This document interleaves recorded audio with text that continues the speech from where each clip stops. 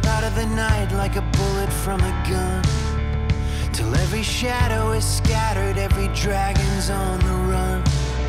Oh, I believe that the light is gonna come. And this is the dark before the dawn. The church has seen dark times before, but the darkness is always darkest just before the dawn arrives. Today, as we look forward, we also look back to one of the most famous Christians in history, whose ministry began with a literal church rebuilding project. He was the son of a wealthy merchant. He squandered much of his youth in worldliness and trivialities, with dreams of military glory that ended in embarrassment as a prisoner. One day, he walked into a dilapidated church building that was literally falling apart all around him.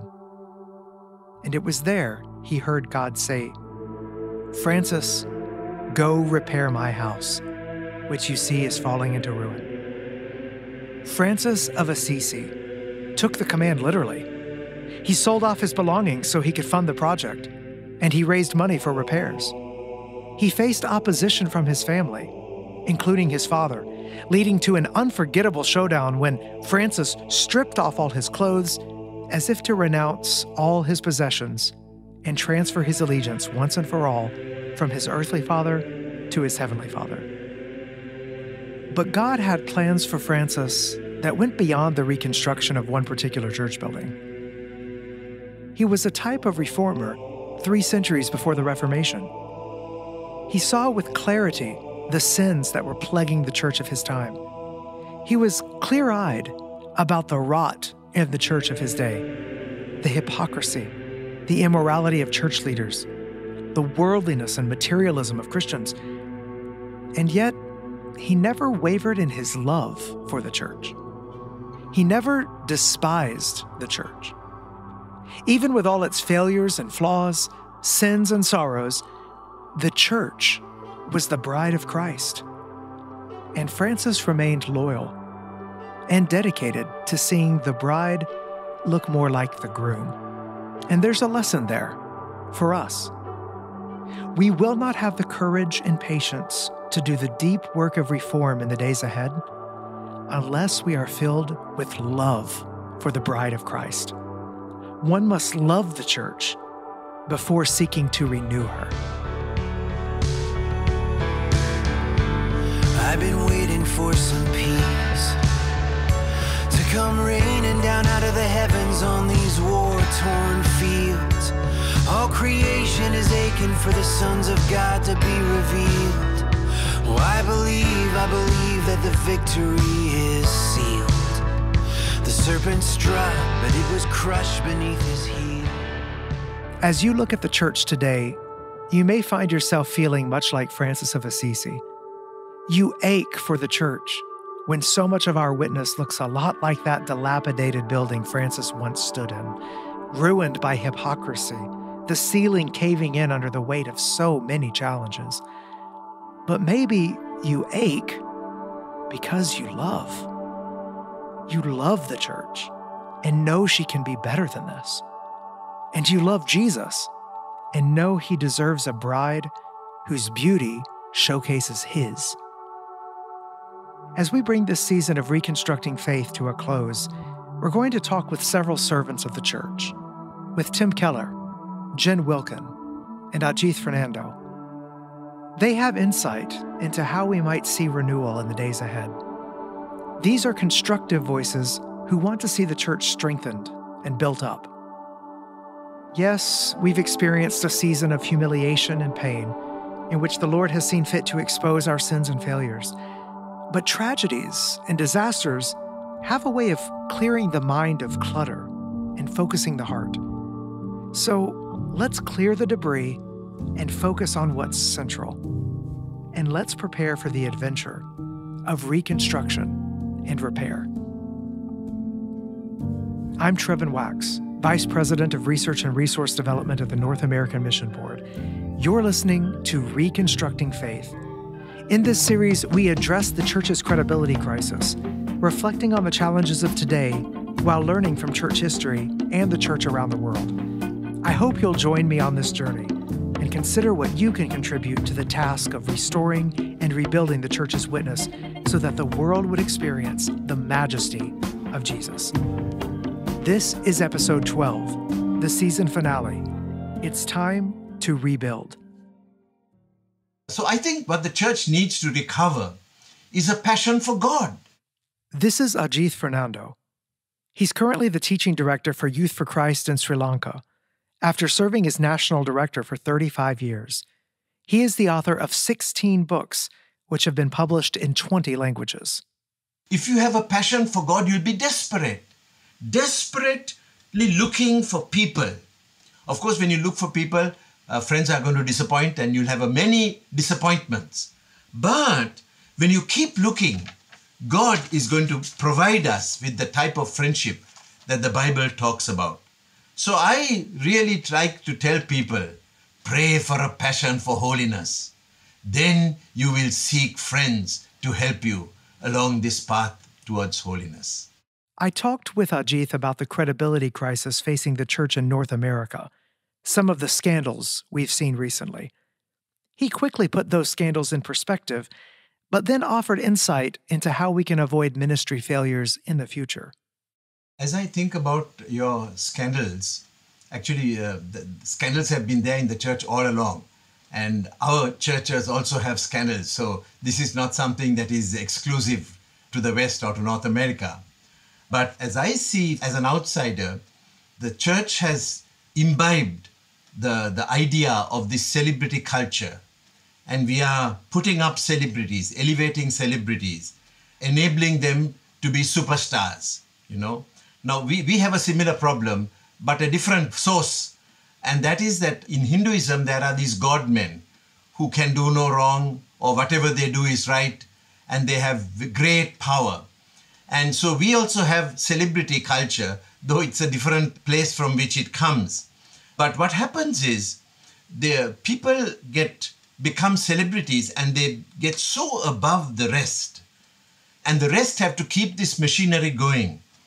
They have to keep the image of the leader exciting. And then what happens is, we are all weak people in need of grace, in need of a community that helps us. But this community is no longer able, the leader has become so distant to them that the community is no longer able to minister caution, help to these people. And of course, leadership increases opportunity for wrongdoing. So what is happening is that the grace for holiness that is often mediated through the body is now not accessible to these leaders because they have become celebrities. And I think one of the great needs today is to make sure that our leaders are accountable, not only financially, but also in terms of their character and their personal life. Very often, character flaws come out with a scandal, but they should have been dealt with long ago. If you are a part of a body, the body knows, at least a few people know what the weaknesses are. Early confession helps to avoid major scandal. And I think this practice of confessing to accountability partners is something that is lacking. What do you see as some of the challenges in American culture that would keep us from doing that? I mean, you mentioned celebrity culture would be one, but I just wonder, what are some of the particular things that you see in Western culture that makes it difficult for people to seek out others to aid them in their pursuit of holiness? One of the things that I have been thinking about is that the church in the West has been the majority religion for a long time. And we don't have that problem. We have a lot of problems in Sri Lanka, in our church in Sri Lanka. But this is not a problem for us because we have always been a minority. There is social ostracism and even persecution in Sri Lanka. The Constitution gives Buddhism preferred status. Local governments sometimes participate in attacks on pastors and churches. The Christian minority is partly tolerated, but converts to Christianity are not. Good evening from Sri Lanka, where the authorities are blaming a local Islamist group for the Easter Sunday attacks, which have left 290 people dead and 500 others injured. This is a news report from 2019, Easter Sunday, when Islamic terrorists set off 3 bombs in 3 churches in 3 different parts of Sri Lanka. This may be the worst example of persecution in Sri Lanka in recent years. Oppression usually takes shape in the form of mass protests and small mobs that target Christians and call for the removal of churches. Christians who have been used to being a majority perhaps got comfortable with that. And now they are ceasing to be like this. They are ceasing to be a majority religion. However, biblical Christians have always been a minority. The Bible says that the gate to destruction is wide, whereas the road to life is narrow. So Christians are always a minority. So I think being in a minority situation is going to give the Christians in North America a better chance to be biblical Christians. Without the social props that being in the majority gave them. Now they are able to look at the world, to approach the world with a passion for the lost. These people need Jesus Christ. That becomes our quest, not only a quest for power, but also a quest for souls, to see people saved. Sadly, I think we Christians have got a name of being people who are intent on protecting our control, the control that we have had on society. Maybe we will lose some of the control, but maybe that would give us an opportunity to influence through being salt and light. And that will make us more effective gospel-wise. We will look at society consisting primarily of people who need salvation, people who need Christ. Indeed, Christians will go into society, they will work towards changing structures, and this is all part of Christian witness, and that is needed. But for most of us, our call is to become all things to all people, so that by all possible means, we can save some. But I'm wondering what else you would focus on if you're speaking to us as an outside observer, saying, looking at the church today, what you would say the American church, what are the gifts in other parts of the world that the American church could benefit from? I have lived about 6 years of my life in North America, in USA, and I love the country, I love the people, and they have been so good to me. I worked in a church, in a very affluent church for some months as an intern.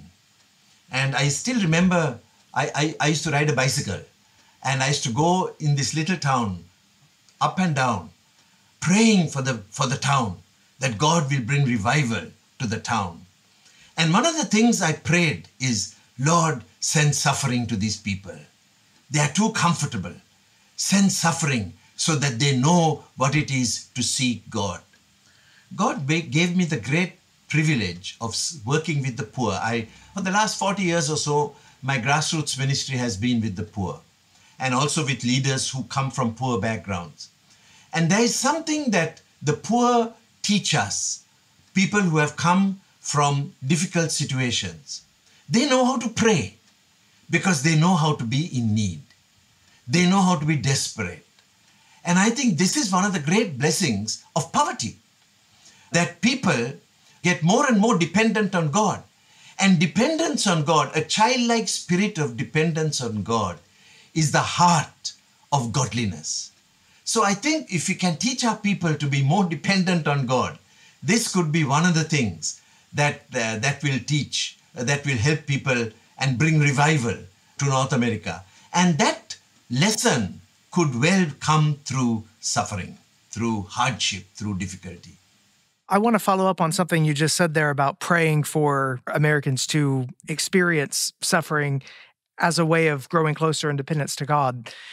Some may hear that and be shocked by that and want to say, well, but don't we pray for the relief of suffering when we think of Christians in other parts of the world, or Christians that are that are struggling or that are facing persecution or martyrdom or whatnot.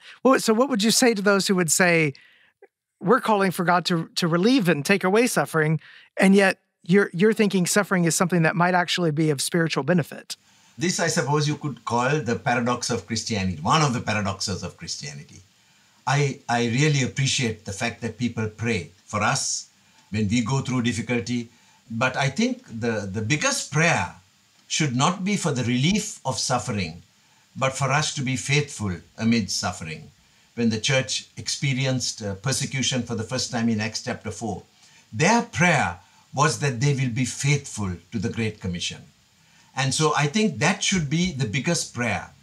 But the suffering part of it, a means, I think it's a means of reminding us of the greatest blessing of Christianity. I really think that the most wonderful thing about being a Christian is the joy of being a child of God. That's something that is amazing. That's our greatest wealth. And I think one of the things that I desire for people to have is to know that their joy in Christ is not going to be ruined because of suffering. And sometimes you have to experience that in order to believe that and to know that. So the spiritual benefit is something that can only come through suffering. If you look at the scriptures, there's so much to say about the essentiality of suffering. Take up your cross and follow me. Don't be ashamed of me in this crooked and perverse generation. This is an essential aspect. And again, I think a part of the suffering that Western Christians are going to have is because of being part of a community. This is another problem with the individualism that has grown in the West and now is growing in our part of the world too. We are looking at church as consumers. What does this church have to offer? People talk about, I want to go to a church where I'm comfortable. I don't think the church was ever expected to be a comfortable place, because Christians are cross-bearing people. And sometimes the biggest cross we have is from our fellow Christians. But what has happened is, because we look at church in terms of consumer, as consumers, what does this church have to offer me? When there are problems, we leave the church. Whereas maybe God is asking us to be committed to this community. What stands out to me about Ajith's comment here is not that he is praying Christians in the West would experience violence or persecution. He's talking about a more mundane experience of suffering that comes first from being a religious minority, and secondly, that comes about through faithfulness to the Christian community, even when it's tough and our brothers and sisters are hard to deal with. We bear the cross, and we bear the cross of the community. A consumeristic mindset shields us from suffering because it shields us from true community. But there is no such thing as true Christianity without some sort of suffering, even if that suffering means we endure slights and insults from neighbors, or stay committed to the church. When we bear with fellow Christians who may hurt us or do us wrong, suffering is a path to sanctification. It's common today to hear of people leaving the church because of scandal, to think that the church is a problem, an obstacle to my personal faith. But when we listen to voices from outside the West, it becomes clear how central the community is. An overly individualistic, just me and Jesus Christianity is not an option. I asked Jen Wilkin, author and Bible teacher, how she'd respond to people who say, the church is too messed up. I don't need it at all. Well, first I would say I can relate. I mean, nobody wants to feel like they've been made a fool of. Nobody wants to feel like they have put their trust in someone who is untrustworthy. And so I can understand the emotion behind that. I have a harder time with the logic behind that. And I don't mean to reduce this to a simple rational act. Belonging to a church is more than a rational act. But I would argue that the overarching story of the Bible is the church is the family of God, and that in the same way that we need a family of origin to understand who we are, we need an extended family of believers to understand who we are.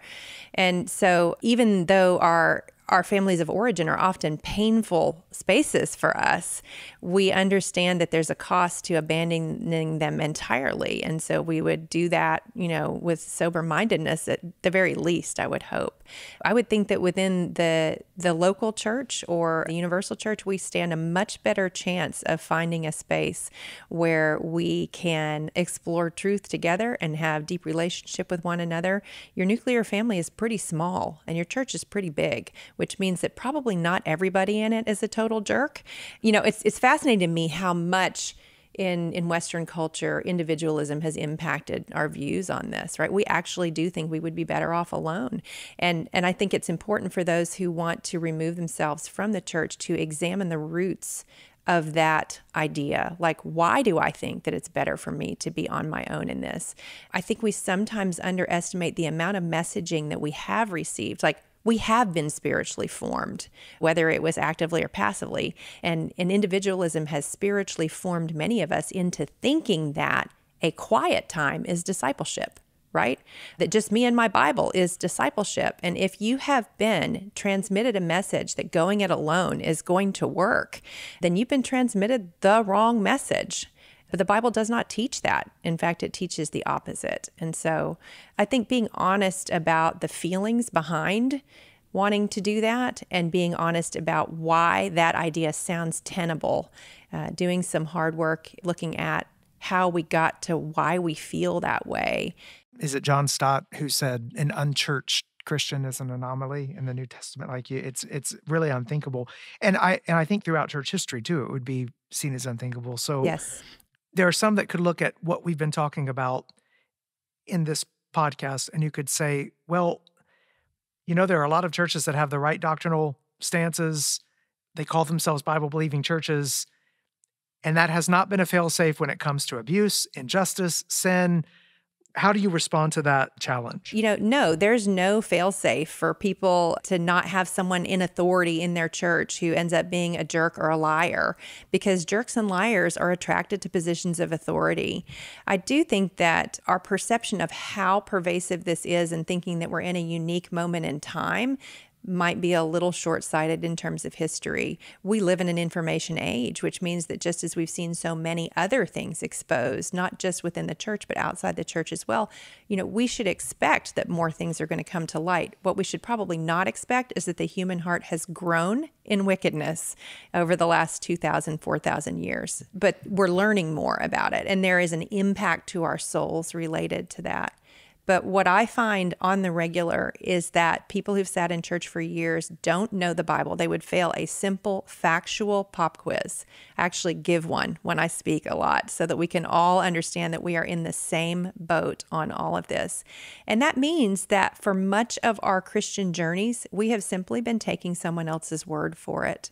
And that's not a good place to be in as a Christ follower. Even if you end up having to leave the church that you're in because you have seen an exposure of unfaithfulness or of dishonesty, the idea that you would leave and not join another church means that you don't know what the Bible says about church. Right? I mean, even the fact that people would think they could go it on their own is a display of a lack of just basic Bible understanding. I have wondered so often if many who have abandoned the Christian faith have left a faith that they knew in the first place.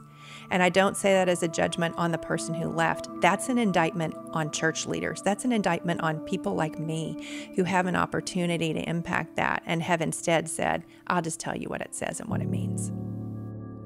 Jen believes we need more scripture, not less, if we are going to counter the formative aspects of our culture that diminish and distort our view of the church. And the more we go to scripture, the better equipped we will be to see and respond to sin in our own lives and in the church. When we look at the fallout from so many of the church's failures, we can still look to Christ and look to His Word. And when we read the letters in the New Testament, we are reminded that the church is ever and always in a state of warfare against sin and Satan. Just as the individual must crucify the flesh and live according to the Spirit, so also must the church. We are redeemed, but not yet glorified. Saved, but not yet perfected. There's Holy Spirit-powered work to be done. We'll be right back.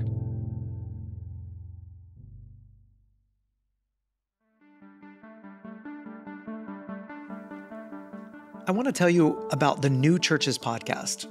This is a podcast that offers practical answers to real ministry questions. We aren't going to provide lofty, pie-in-the-sky theories. Instead, we're going to help you in your real ministry context with your real thoughts, questions, and issues. New Churches features expert church planters and leaders like Ed Stetzer, Dhati Lewis, J.D. Greer, David Platt, and more. The topics include building a core team, preaching, reaching people, burnout, taking care of your family, and more. So I encourage you to go to newchurches.com to find out more.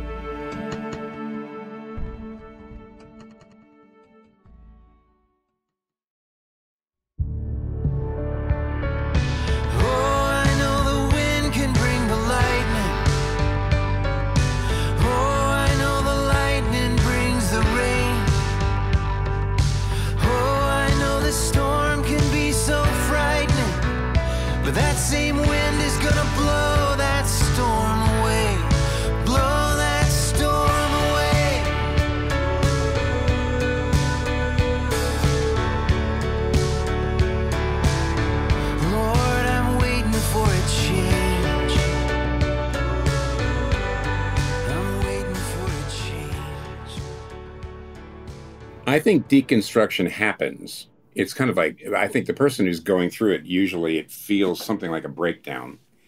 It happens when, the way I would define it is when your faith is unable to be held as it is in face of some new reality. This is Tim Keller, pastor, theologian, and apologist for the Christian faith. So some new reality comes along that shakes you and feels like my faith actually doesn't have an answer to this, or my faith doesn't explain this, or my faith can't help me with this. And it makes you question absolutely everything. That's what deconstruction is, everything, including, what we would call the core doctrines. And the hope is that you can untangle the wrong beliefs that created the crisis from the core beliefs. And the reason why it's so that people see, well, the core beliefs, that's not the problem. It was these other beliefs around it that I had, a lot of which are, you could call them cultural ideologies or background beliefs. Many times they really weren't even taught to you. They were assumed by the community. They were kind of like, they were caught more than taught.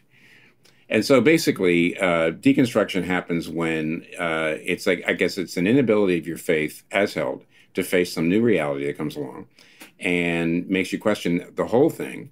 Reconstruction happens when you're able to disentangle frankly, the false beliefs from the core doctrines. Well, I am curious about some of the background beliefs that are relatively common, but are false. But are there some other common background beliefs that need to be deconstructed that you've seen in your own ministry? Sure. And by the way, there's a thread running through all of them, but I won't tell you the thread until I'm done. One is that idea that basically all non-Christians are basically worse than Christians. In other words, they're morally worse, they're less happy, they're less moral, they're less kind, and so on. That basically non-Christians are kind of a mess, or they should be a kind of a mess. And then you find out that they're not. And that, by the way, is a real major, it's a doctrinal mistake. It's like you don't believe in the doctrine of common grace. But I'll give you the thread in a minute.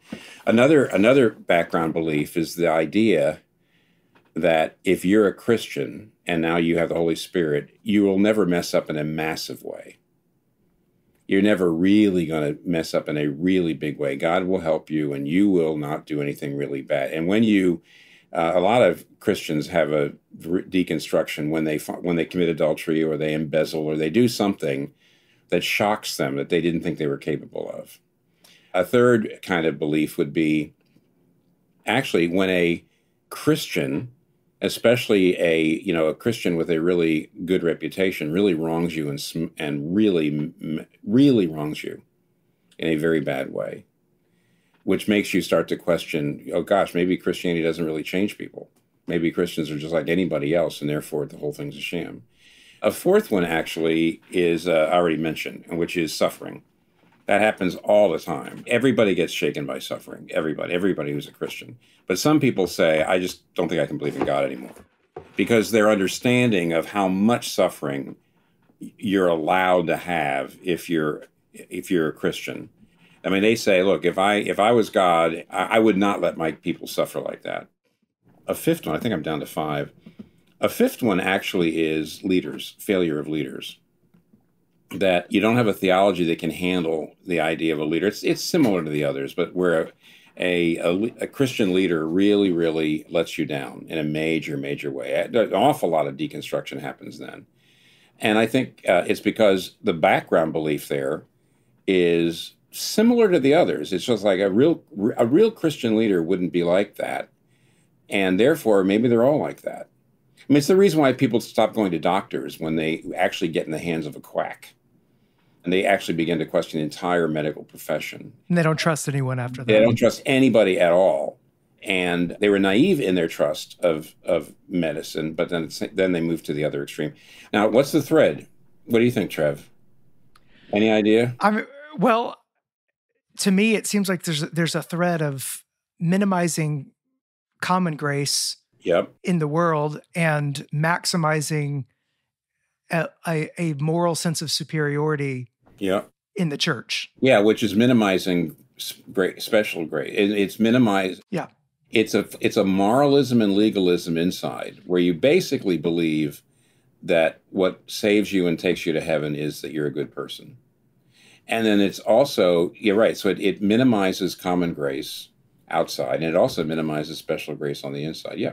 So it's, I mean, and you know what? I think your listeners, Trevin, if they know anything about me, they're going to be shocked when they hear me say it's a failure to grasp the gospel. So you've never said that before, Tim. Oh, never. This is the first time here on Trevin Wax's a podcast. But no, it's a failure to really, people say, "Oh, I believe you're saved by grace, not by good works," but then they actually don't believe it. They actually don't. That's not how the heart works. And all of these, in some ways, all of these false beliefs come from a failure to grasp the implications of the gospel. So do you think pastors ought to be deconstructing these false beliefs constantly in order to prepare people for when that could happen, so that it's not such a crisis of faith when some of these things do happen? Yeah, in preaching, it should be you should know about these things so that you're able. I mean, I gave you such a long list. A lot of these things come up a lot, and you need to say, "Hey, this reminds us that." And the reason to do that, by the way, is because I do think that even again, I didn't come up in the evangelical hothouse. An evangelical hothouse means you're raised in an evangelical church. You go to evangelical youth groups. Maybe when you're in college, you may go to Christian college, or maybe you go to you're in a very evangelical campus ministry. But that evangelical hothouse is porous now because of social media. In other words, you can't really protect your kids growing up if they have those kind of false background beliefs, that moralism, basically, and that misunderstanding of how grace works. They're going to get knocked out. So you are going to have to teach them. So, I mean, the answer is counter-catechesis. And, that I use that term to mean you can't just teach the gospel or the Trinity. You don't just teach the doctrine, but you always show how cultural narratives question that doctrine, how the doctrine actually deconstructs the cultural narrative. So you ought to be deconstructing cultural narratives with the gospel all the time. So the answer is yeah. You really do have to be preparing your people, and that's mainly through the teaching of the word, I think. I tell pastors to always be asking the question when they're doing exegesis, what's the edge here? Like how does the world says this, but the Bible says this? Because it's easy at times, I think, to think you're just expositing a text by doing it in a really general way, but without the edge of conflict. And I don't mean in a combative, contrarian way only, but in seeking to get underneath to show this is how this stands against the world, but it's actually for the good of the world, back to the subversive fulfillment and whatnot. In case you're not familiar with these terms, let me explain them briefly. When Tim mentions counter-catechesis, he's referring to the need to teach Christian truth in a way that directly counters false narratives delivered by the world. Older historical catechisms in the Protestant tradition were generally focused on teaching Christian doctrine as opposed to the largely Catholic society or Catholic past that was prevalent. What Keller says we need today is Christian teaching that catechizes believers, that teaches Christian truth in ways counter to the prevalent worldview of our time. So you'd learn doctrine and how it stands against the prevalent idea of expressive individualism, that the purpose of life is to look within yourself, to define yourself, and then express yourself to the world. The term subversive fulfillment refers to a way of presenting the gospel that gets at the deep longings of people in a culture, but shows how the world's way of fulfilling those longings is built on lies and distortions. What's needed is a way of presenting the gospel that subverts the idolatries of our day, while showing people how the gospel fulfills the deeper longings in the human heart. In my book, This Is Our Time, I describe it as bringing the light of the gospel on the cultural myth so that the lies are exposed, but the longings that made people fall for those lies are fulfilled. I asked Tim what pitfalls we should avoid in seeking to renew the church and see more people come to faith. I don't believe all the reasons why the church has declined are in the church. I don't think that's true. I do believe there have been forces in the culture that have done a lot to try to weaken the church and try to marginalize the church. So it's not all our fault, as it were. On the other hand, that we're the ones we have control over. So I think you're right in saying what should we avoid? Here's three things to avoid, okay? One is both the liberal first and then the conservative later churches tied themselves totally to a particular political agenda. You know, the liberal churches started doing it in the 60s and 70s to the liberal democratic agenda, and the conservatives, starting in the 80s and 90s, tied themselves to a very conservative Republican agenda. And what it does is to the vast middle, you might say, of the country. And I know the middle even is divided, but nevertheless, the vast middle of the country seems like the church doesn't look like they're not really speaking to the transcendent questions. They're just a power block. So over politicization, I guess number two is don't do the liberal mistake, which is, in order to stop the decline, we're going to have to get rid of some orthodox doctrines. You know, we're just going to have to get rid of that. You know, now obviously liberals did that a long time ago. Liberal Protestants got rid of the authority of the Bible and the deity of Christ and the bodily resurrection, but it's still there. It's still a major temptation. Right now, most evangelicals are getting pressured to be open and affirming about gay unions and same-sex marriage and so forth. That's the second mistake, I think, that you have to avoid, and that is the idea that we really have to, we just can't, the orthodoxy of the past, we're going to have to basically get rid of to some way.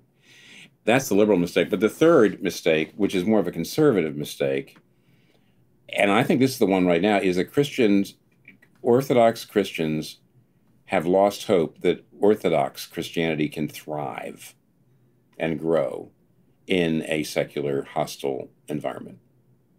In other words, there's arguing over, do we withdraw, do we get combative, but nobody actually thinks we can really start growing again, that we can really thrive. And right now, that's the conservative mistake. So those are three. Yeah, that's when we make maintenance the mission.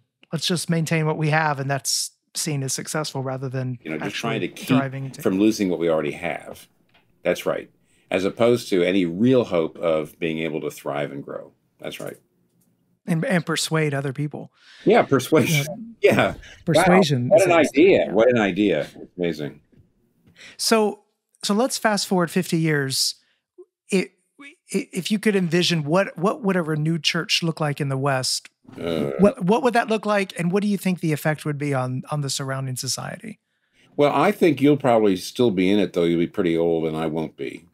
Okay, but if I'm still in it, I'll be really old. Well, I know you'd be really old, but on the other hand, you might be. Whereas I can tell you, I will not be. That's all. Would you like us to go beyond that? Do you think I should talk more than whether Trevin will be alive or not? Okay. Okay. Well, okay, they give us 75 years because I'm pretty sure I won't be around then. Okay. Well, I think if it's going to be renewed, yeah, one is, I already mentioned, it would still be orthodox in its doctrine. It would be recognizably in line with, it would still take the Nicene Creed literally. It would still believe in the full authority of the Bible. It would still believe in the solas, the five, grace alone, faith alone, scripture alone. Okay.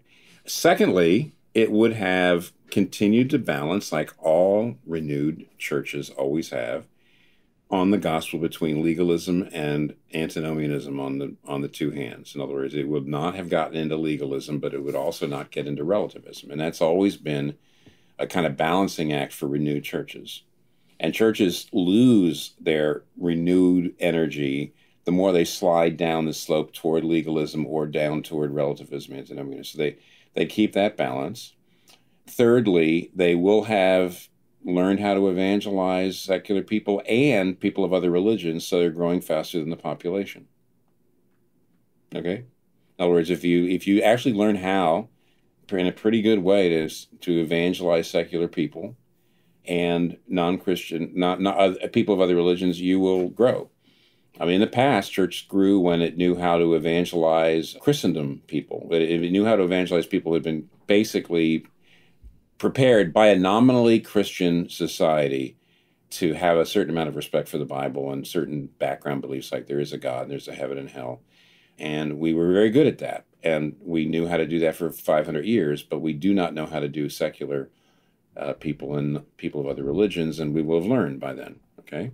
And number 4, I guess, would be a strong connection to the global non-Western church with a highly multi-ethnic leadership here in America, okay? So it would be strongly connected. Right now, we're not very connected to the global non-Western church, but we would be very strongly connected. And I guess, all right, I'll give you one more. Christians in the church would be famous for being more generous with their money and time and more dedicated to the poor and the marginalized than any other group of people. And so there's 5. And if they were really renewed, we'd be famous for that. We'd be connected in that way. We'd be growing because of the evangelists. We would avoid the 2 problems of losing the gospel, and we'd stay orthodox. So the steps to take toward that is to, if that's what the future of the church might look like, if a renewed church looks like that in the year 2100, let's say, then the steps to take toward that are to go ahead and begin moving in those directions now.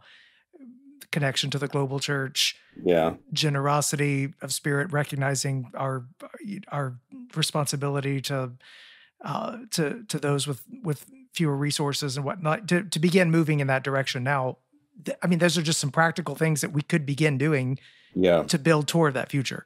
It won't be easy. So, for example, when I mentioned the really, really drilling down on evangelism, really saying, how do we do that? At the same time, moving into a position of being famous for being dedicated to the poor and the marginalized, right now, those are polarizing matters. I see the people who are just talking about social justice all the time as not being anywhere near as concerned about evangelism, and vice versa.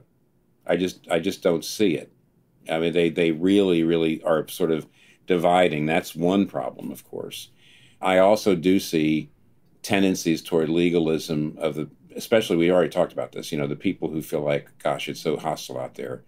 Or relativism, where you say, if we're going to get a hearing, we're just going to have to get rid of some things. So I actually don't feel like we're unified at thinking that we ought to go forward on those things. So one of our biggest problems, Trevin, is just a lack of, I don't know where somebody is saying, let's move out on all these. It's people have sort of picked these things off.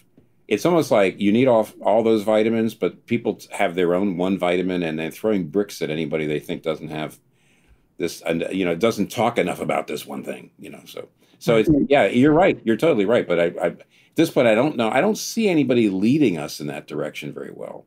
So you have written a lot, and you've talked a lot about the Clapham group, William Wilberforce, how they brought about cultural renewal through a gospel-centered activism. They kept obviously together a lot of the things that you're talking about here.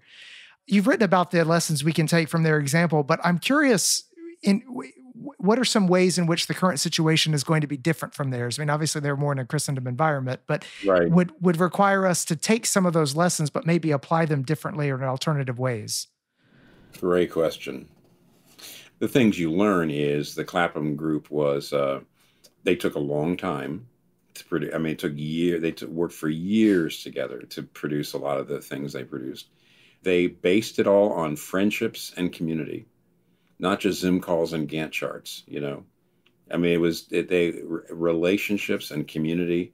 So they were, and third, there were very different kinds of leaders, overlapping. This is what, you know, I got this from James Hunter, overlapping networks of capital, not just business types, not just ministry types, not just artist types, not just, you know, in other words, everybody, all kinds of people had very different kinds of expertise, you might say, or skills.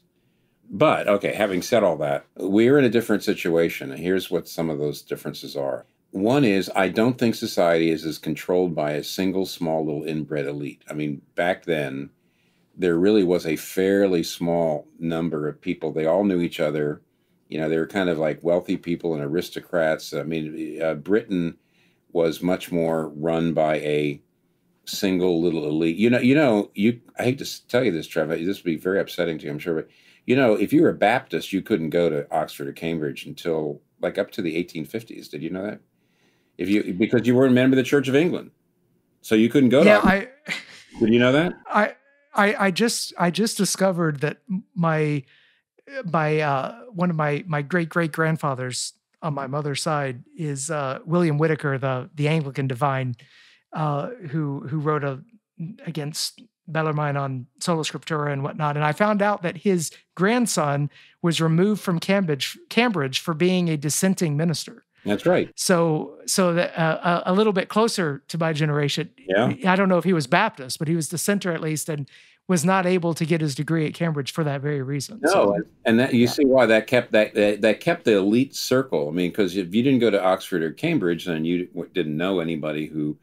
I mean, so you know, it was really simpler if you had to change the culture. It just actually was simpler to change the culture because you had a much smaller circle and there was a much tighter circle of people who basically ran everything. And we are way, way less centralized, in spite of the fact that we're probably more centralized than people like to think. There really are a lot. Yeah, I mean, you know, when you look at the Supreme Court and everybody went to Harvard or Yale, you start saying, yeah. Wait a minute. So but it's still not. It's nothing like it. And I do think, therefore, cultural change is way, way more difficult. Number two, we have the cultural problem of sex that they didn't have. There was you already alluded to this, Trevin. You were actually right about this, but there was a nominal Christianity. And so evangelicals and nominal Christians, you know, had basically the same view of sexuality. Usually the evangelicals practiced it and the nominals didn't, but they all said, yeah, you know, homosexuality is wrong and you shouldn't commit adultery and all that.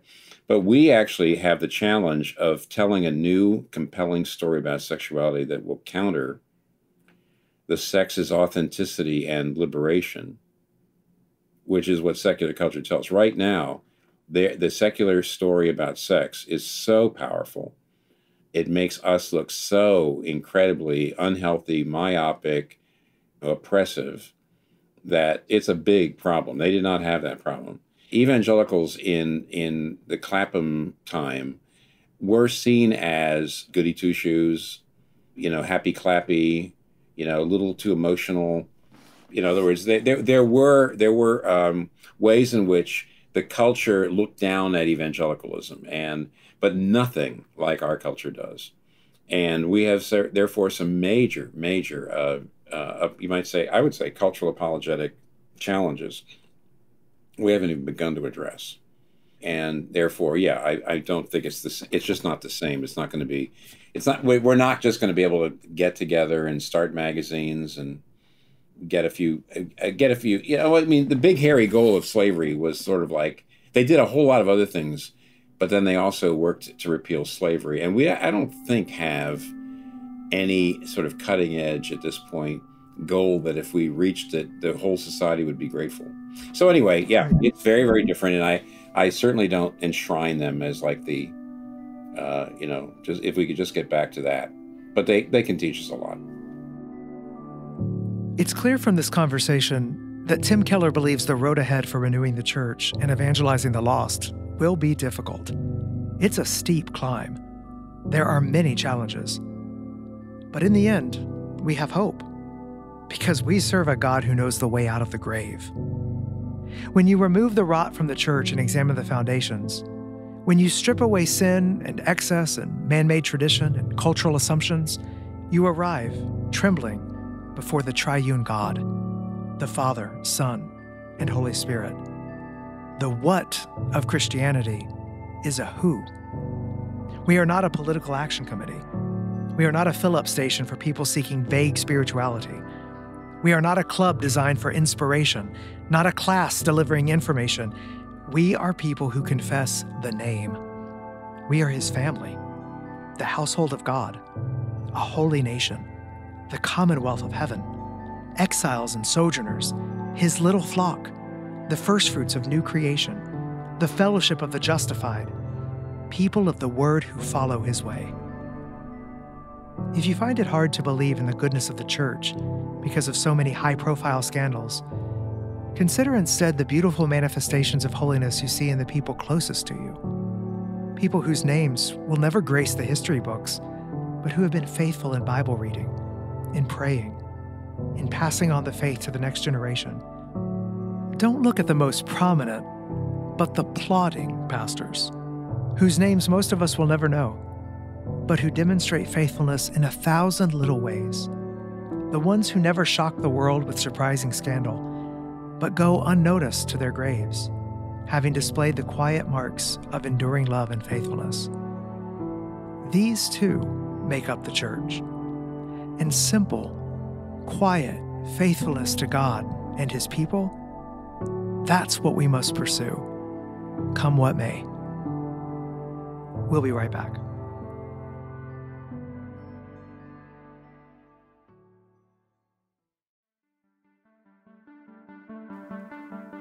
I want to take a minute to mention again my new book, The Thrill of Orthodoxy. It stands on some pretty tall shoulders. Men and women from previous generations who wrote in powerful and profound ways about the relevance of Christianity. There's G.K. Chesterton. He's the one who showed me the narrowness of heresy, the whirling roller coaster ride of Christian theology through the ages. There's Dorothy Sayers, reminding me of the drama of dogma.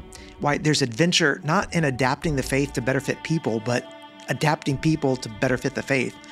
And then there's C.S. Lewis, of course, his influence on how I understand the essentials of Christianity, why the true faith endures. And there are others throughout church history, Augustine, Aquinas, the Reformers, leaders like John Stott. But I dedicated the book to my parents because they introduced me to Jesus. They passed along the treasure of Christian truth. And I hope that if you're listening, you want to pass on the treasure of Christian truth to the next generation as well. So I hope you'll check out The Thrill of Orthodoxy, that it will encourage you, that it will support you, and that it will strengthen your faith.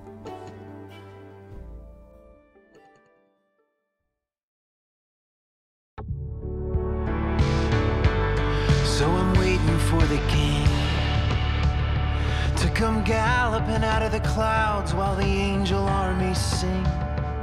He's gonna gather His people in the shadow of His wings. And I'm gonna raise my voice with the song of the redeemed.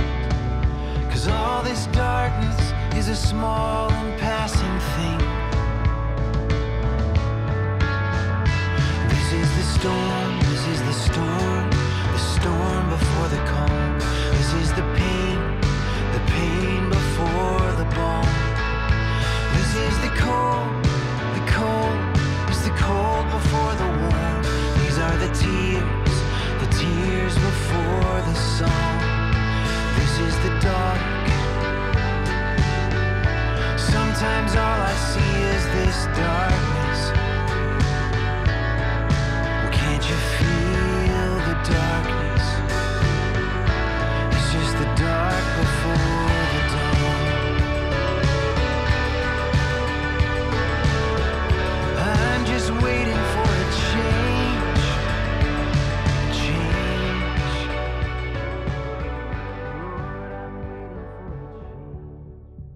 There will not be a renewal of the church in North America without a renewed confidence in and commitment to the Word of God. Which raises the question, how well are we doing in our study and application of the Bible? Here's Jen Wilkin again. Let me just give an analogy, if I can. When my daughter wanted to become a chemist, what she did not do is gather with a group of her peers and have a feelings level discussion of a chemistry textbook. She believed there were very real consequences for getting it wrong and very real benefits for getting it right. And so she found a place where she could receive really good instruction, where there was a peer component to it, but where it required a lot of work from her as well. She went to an Institute of Higher Education and she got a chemistry degree that she worked really hard for. When we think about the Bible, we don't think about it that way. We would acknowledge that we think that there are high stakes for getting it wrong and a lot of benefits for getting it right. But the way that we think about formation as it regards the Bible is disconnected from that. Many of us have been given an over-spiritualized view of what the Bible does or how we interact with it. We think that just because we are faithful to sit down and open it up, that the Holy Spirit is just going to plop truth on us.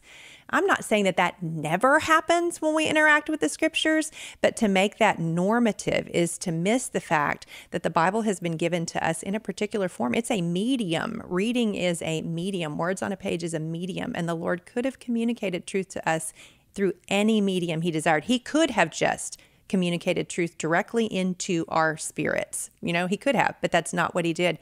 He gave us a form of a medium that actually implies discipline to be able to understand. There is a church in my area that is actually very good at raising the bar. They start raising the bar when their kids are in middle school and high school. And by the time the kids in their church graduate from high school, they will have gone through Old Testament theology, New Testament theology, and they will have a good sense of systematic theology as well. That church is exploding in numbers. They have raised the bar on discipleship. And do you know what that church is? It's the Mormon church. And so the question I would have for us is, why don't we believe that this book that we're staking our lives on is worthy of raising the bar? Discipline is not dead. It just follows the most compelling message. And I think that those of us who are in a position to implement or to uphold Christian education, we should compel them. If we think this thing is as beautiful as we say that it is, we should compel them. Our members are committing to run marathons, to do Whole30. They have discipline. Not only that, but they're willing to spend a lot of money and time to put their kids in sports that take up umpty-zillion numbers of hours during the week. They commit to gyms. They commit to all kinds of things. And so when the church says, hey, here's your Bible, spend 5 minutes a day or 15 minutes a day reading this devotional and these 2 verses that I pulled out for you, we've communicated a value to what we're doing. In many cases, what we have said is, we're going to let you be thoroughly catechized by all of these other things that you've sunk time into the other 6 days of the week. And then for 30 minutes on Sunday morning and 5 or 10 minutes in your daily practice, we're going to say that we're going to give you access to the most important formative tool that you'll have in this lifetime. It doesn't make sense. Time. Growth in holiness and wisdom takes time. Renewing the church will take time. And unless we are patient, we will not see this renewal take place. And patience doesn't come easy to us in North America. Ajith Fernando pointed out this challenge.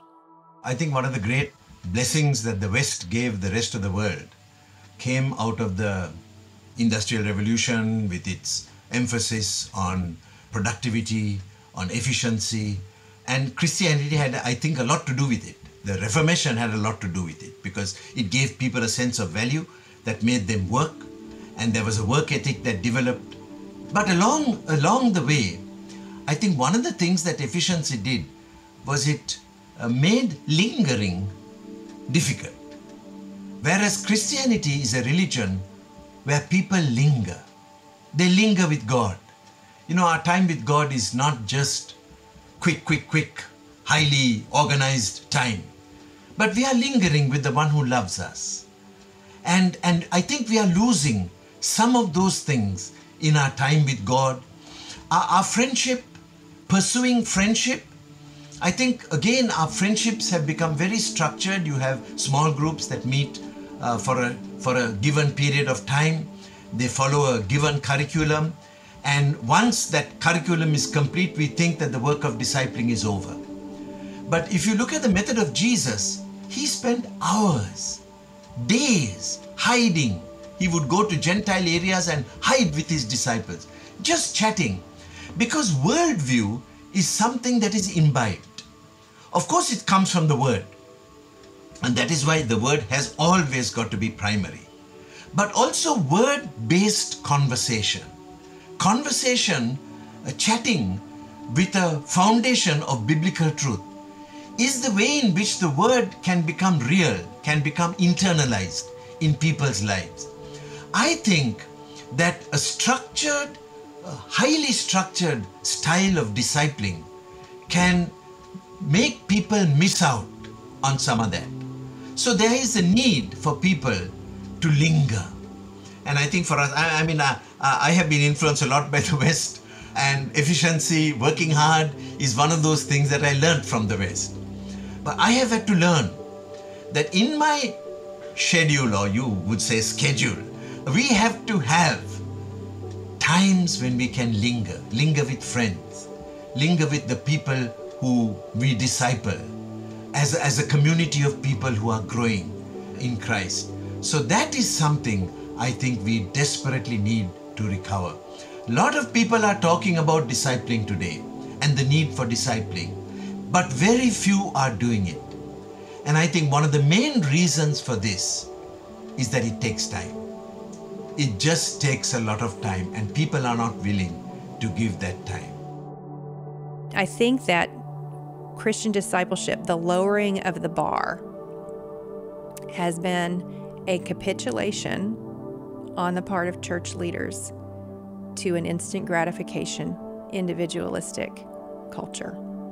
We have said, if everyone is making it easier, then we have to as well. But anything we've ever done of value has cost us something. It has cost us time and effort, money. We have invested a lot in the things that we have wanted to be not just proficient at, but excellent at. And I want to be excellent at being a follower of Christ. I want to look like him as much as possible. But there isn't a quick fix. I think you will initially see some things that you didn't think were in there that will help you deal with some of the top of mind theological concerns that you have. But you're going to have to be patient with the process. Patience is a vanishing virtue, if not a vanished virtue in the church. But it's all over the scriptures, and something that we're called to, even in this, particularly in this. All three of my guests mentioned patience. Tim Keller talked about how the Clapham group was playing the long game, giving not just months or years, but decades to their goals. Ajith Fernando talked about Christianity as a religion of lingering. And Jen Wilkin said we must recapture the virtue of patience. If we are to see the church renewed in our generation, we will need patience and perspective. I think we lack perspective. A lot of young, especially younger Christians, lack perspective in several ways. Even though my traveling days are over, I had about 5 or 6 years after I left Redeemer where I was traveling the world, going to, all these different continents, all these different places, and seeing Christianity and realizing that the United States' problems are really just one country.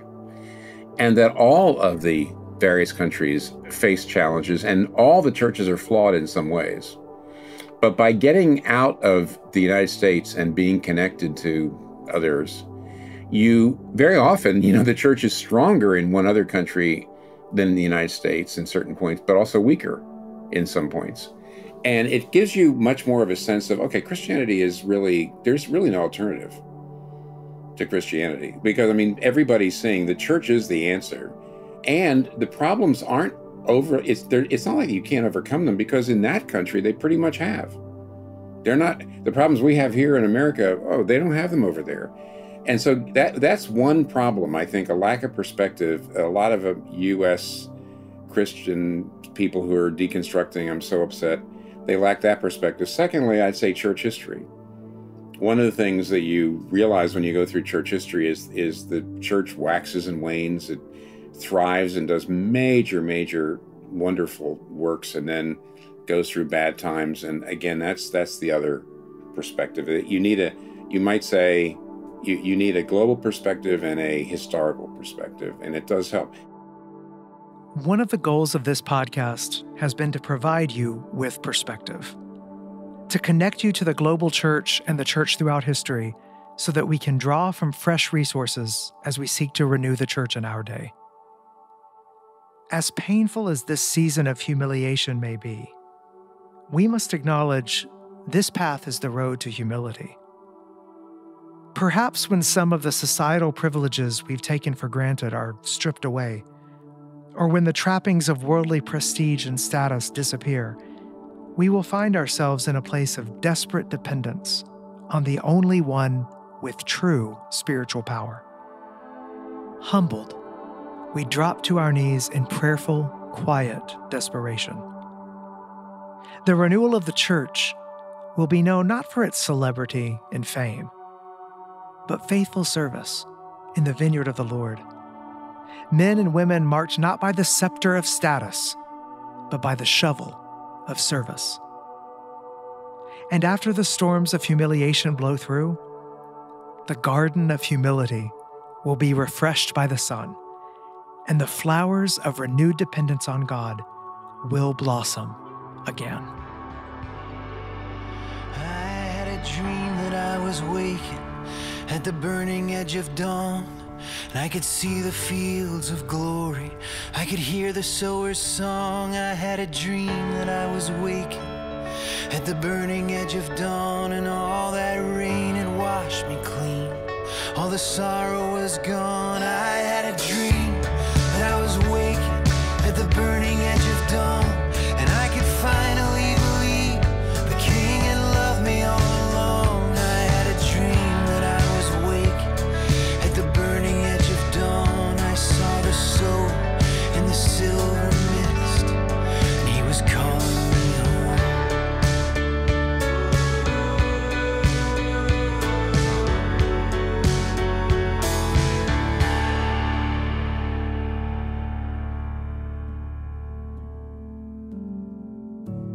Reconstructing Faith is a podcast powered by the North American Mission Board. If this podcast is helpful to you, it would be helpful to us if you leave a 5-star review on whatever platform you're listening to and share it with your friends. You can find downloadable episode discussion guides to help you have good conversations about these topics. Find a link to each episode's discussion guide in the show notes on your preferred podcast platform or by visiting reconstructingfaithpodcast.com. Reconstructing Faith is written by Trevin Wax. Our show is produced and edited by Scott Slusher. Our sound design is composed, mixed, and mastered by Dan Phelps. Aaron Leslie handles audio editing and engineering. Story editing and consulting is by Amy Simpson. Please check out my book, The Thrill of Orthodoxy: Rediscovering the Adventure of Christian Faith. Thank you for listening.